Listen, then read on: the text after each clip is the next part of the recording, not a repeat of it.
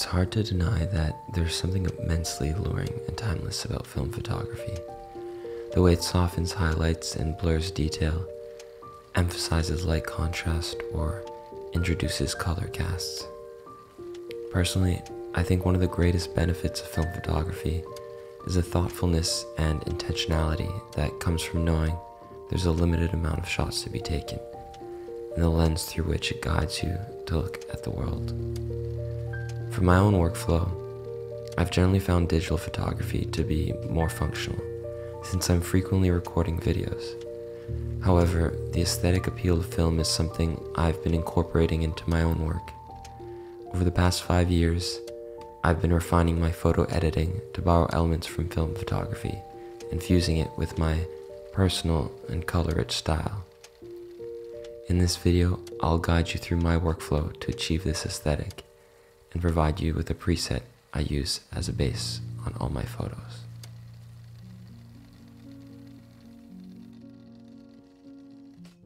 Alright, so you're going to want to start by opening up Lightroom. Right on the left-hand tab here by presets, you are going to click Import Presets.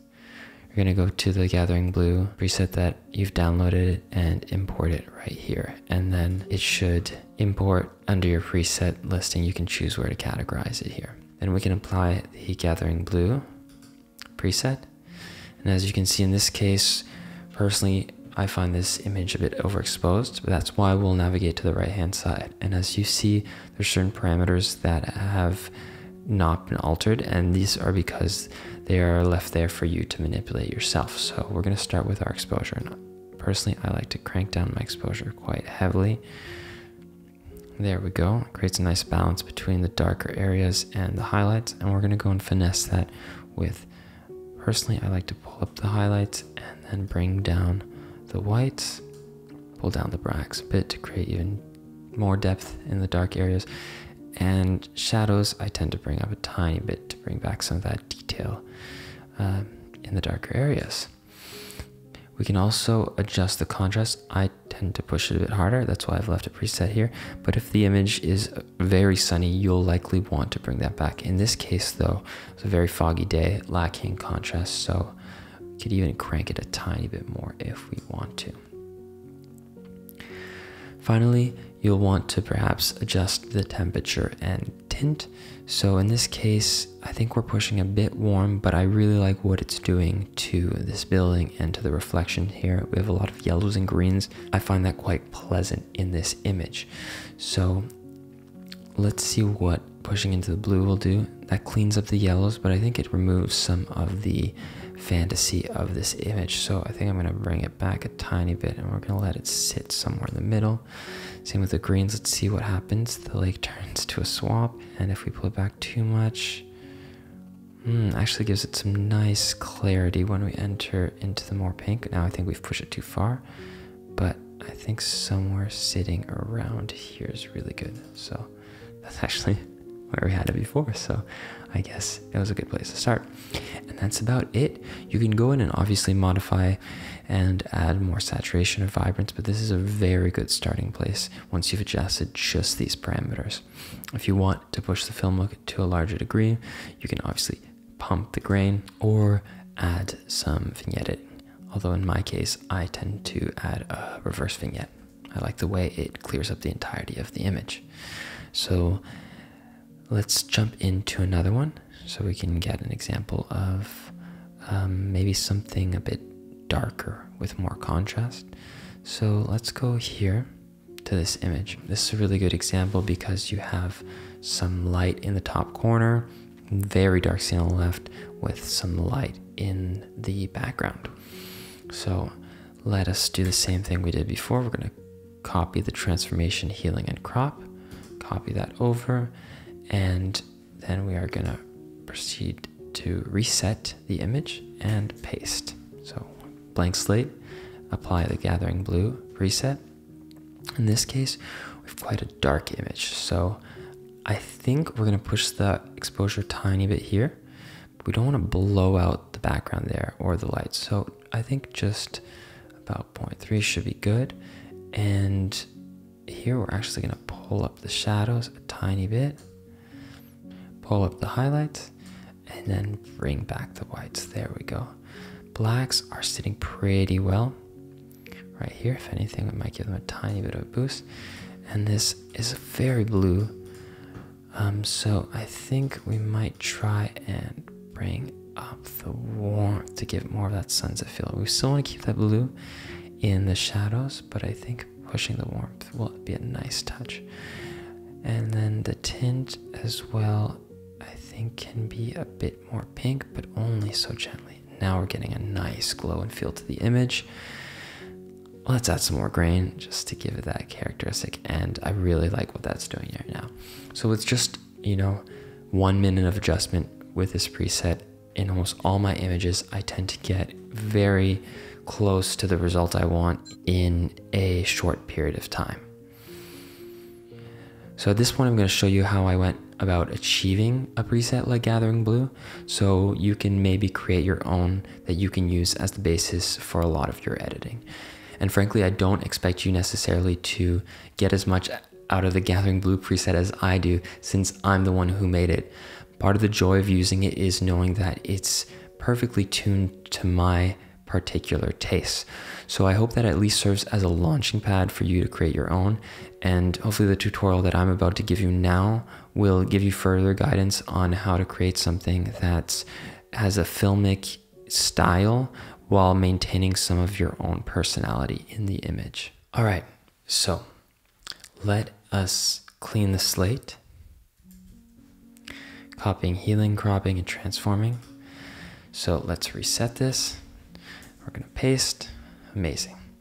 All right, let's start by getting the exposure approximated to the right spot, as well as some contrast in the image just to get things working a bit for us. There we go. Amazing. I'm gonna leave the highlights, shadows, whites, and blacks for the moment because we'll get to those a bit later. And I find at the end of the day, they're not the determining factors of the quality of the photo. They should be customized to the particular photo in question. First, we're gonna tackle the texture, clarity, and dehaze. Already here, we're doing some of the heavy lifting when it comes to getting that film look. So the dehaze is actually gonna introduce a lot of diffusion into this image, which gives sort of that hazy, as dehaze implies, look to the image. So if you push it to the right, we're gonna clear it up, but if you push it to the left, we're gonna create more diffusion. This image already has quite a bit, but I'm still gonna put some there. Clarity, I personally like to pull to the left. It gives much more of a painterly aesthetic. It softens up the image. We don't want to over exaggerate it, but in the other direction, we get a very harsh digital look. So I'll tend to pull this about 15 to 20 to the left. Texture is to taste. If you want more sharpness in the image, I highly recommend pulling it to the right. If you want to loosen up the sharpness, you can pull it to the left. This image can actually do with a bit of sharpness, so we're gonna pull it to the right. So for the curve, we're gonna start with a traditional S curve to add contrast in the center, but then we're gonna do some personal modifications to it. So pulling this down to deepen the shadows and add contrast. Already you can see how much the image is clearing up. You can pull up the tail end just a tiny bit if you'd like to pull up some light into the blacks. I lately have been keeping this low, but I know a lot of film emulations will have more light in the shadows, so that helps recreate this sort of feel. Just be careful not to overdo it. It becomes quickly obvious. Then we're gonna keep this pulled up, but we're actually gonna pull down the highlights ever so slightly to shift the contrast a bit to the higher end here. Just as a side note, I tend to think of the tone curve not as an exposure changing tool, but rather a contrast changing tool. So when the curve is steeper, we've introduced more contrast. When the curve is more flat or shallow, we are lessening the contrast. There we go. I think we're living in a really good spot. Important part here is to pull it ever so gently in the directions. Before touching color, I think we're gonna wrap up with a bit more elements that relate to the lighting of the image. So that would include stuff like the post-crop vignette, which is a stylistic choice. I think this one has enough already. And if anything, I think I'm gonna pull these corners up in lightness so we get more of the image and it's not so closed off. So we're gonna pull that up. There we go, freeing up the corners. And if you've done that and you've lightened up the image, you could then actually introduce another vignette, which is more strategic rather than the one introduced naturally by my lens. And then let's pump this grain into here. There we go. Put a bit less. Awesome, this is looking really good. We're lacking some color, but that's what we're gonna tackle next. As a strategy, I tend to push vibrance first and then determine saturation. So we're going to get the vibrance to a point where we feel like it's satisfactory. This is basically pulling up the saturation with preference towards colors that are less saturated. So it creates a more normalized or balanced saturation than saturation bar would, because this pulls out everything equally. So we can pull that up a bit as well. And now we're getting a nice balance of all the colors here. Perfect. So now that we've color in the image, we can start to manipulate the subtleties of the tones of the image. So let's start with the temperature, because that will highly influence the rest of our color choices. It's feeling a bit warm here, but I think actually cooling it down gives a nice look to the water somewhere around here. And I think the pink and green was sitting kind of nicely, but perhaps, yeah, just a bit more green in the image, just ever so slightly. That's looking good to me. A big aspect of film photography is that it introduces color casts. So that's what we're going to start doing with a bit of this color grading wheels. In the shadows, I really enjoy introducing some red tones. I think it really richens the image, as well as often I bring it back down to bring a bit more contrast. The midtones, I think I generally like a green or a yellowish look. I think a green suits this one really well. And this one I tend to bring up just a tiny bit. And in the highlights, I tend to like a pink or purple. Oh, that's really doing nice things to the water there, somewhere in the blue-purple range there. And we can push that up just a tiny bit. There we go. If you ever want to compare to before, you can always use the backslash and I'll show you what the image was like before. If we also want to compare to where we were previously, what we can do is we can go to the history tab and we can copy where we are and copy history step settings to before. So that means we can track what we have done moving forward. If you ever want to save a copy of your current edit, you can add it as a snapshot here. As you can see, I am a big fan of this strategy. It helps me understand how I've moved through the image. So we'll check back on that in a second once we've edited the photo further. In terms of detail, this will be a personal preference, so I'll leave that up to you in your edit. We can close some of these other ones out. There we go. And we're going to hit the calibration. My preference is generally to pull green into the shadows ever so slightly, although you can push the pink. It just feels like it bleeds through the whole image, so I like green as a cast. I'll tend to push the reds to the left, green to the right. Helpful to see it in its maximal state to understand its true effects. And then push the blue to the left. So that's just my preference. It tends to emphasize more of the blue-orange contrast rather than the yellow-purple contrast. We can get into the minutiae of the hue, saturation, and luminance, but I'd rather just give you a couple guidelines because it'll really depend on the photo. First guideline is to not manipulate this too much. It becomes quickly obvious that you're manipulating colors, and I find it is very, very difficult to change these drastically when you're dealing with skin tones, especially the top three ranges here. So reds, I'll pull a bit to the left, not too much. Same with orange. Yellow, I really like what it does to the deep greens. We'll do the same thing on this one here.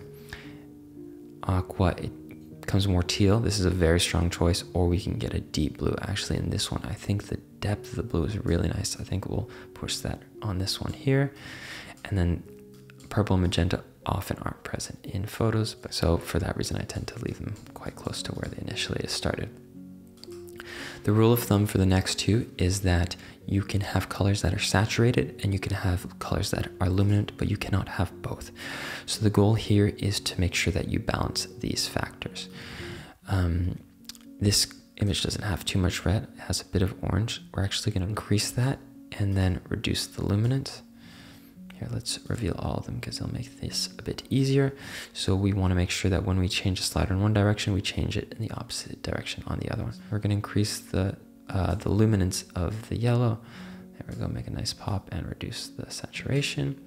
Green, we can increase the saturation and reduce the luminance.